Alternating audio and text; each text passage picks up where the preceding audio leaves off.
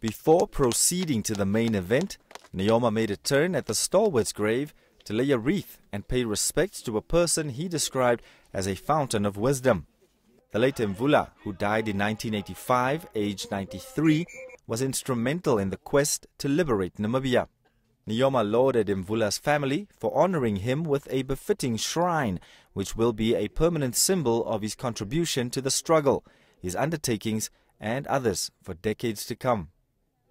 Emvula did not hesitate to send someone to inform the planned combatants to relocate to the base because the enemy discovered it.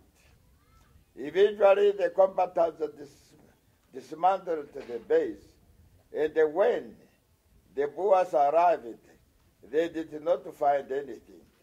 The late Emvula, between 1932 and 1954, established a committee with the aim to put pressure on enemy forces, hoping they would disclose the whereabouts of the late Omukwanilwa Ipumbu Yashilongo. In 1970, Emvula played a crucial role in providing planned combatants who came to operate in his area with medication that he sourced from the Okatana Roman Catholic priest. All these deeds, Nujoma said, should always be remembered.